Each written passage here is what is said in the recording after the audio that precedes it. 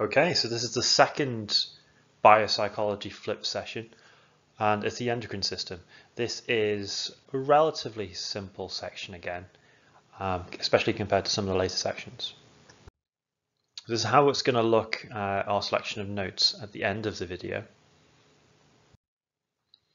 So when we talk about the endocrine system, what we're talking about is a range of glands that are located across the body. A gland is an organ which releases hormones.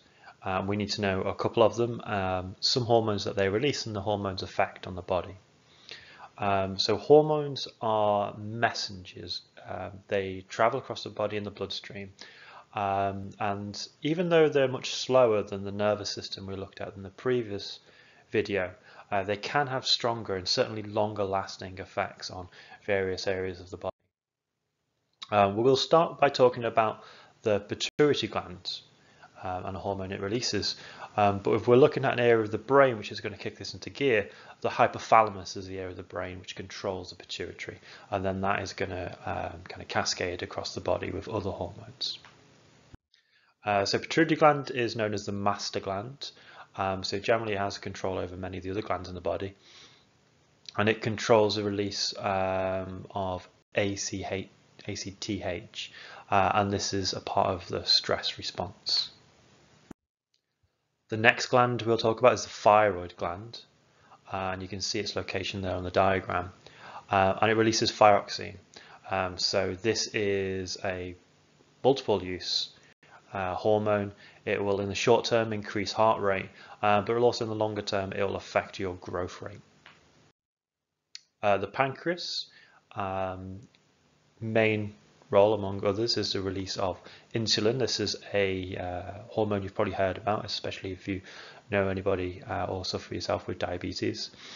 And insulin, the release of it will lower your blood glucose levels. The adrenal gland. Now, if in an exam you're asked to name a hormone and its effect, I would certainly talk about the adrenal gland and the release of adrenaline and noradrenaline.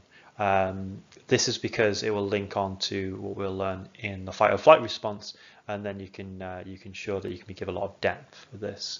So the adrenal gland, as I said, releases adrenaline and noradrenaline, and this will have a range of physical and mental changes that we're going to go into some detail about, and this is vital for the fight or flight response, or just generally when you're aroused in some way, or excited in some way.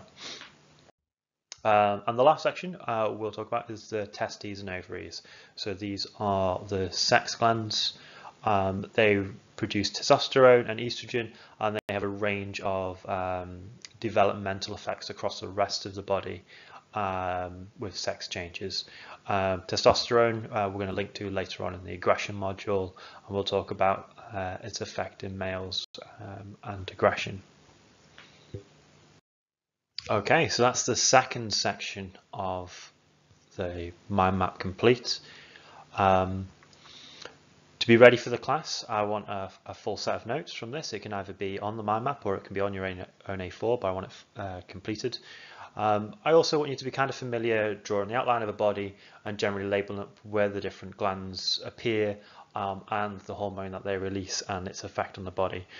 So if you can be ready for a quiz when you first come in, that would be great.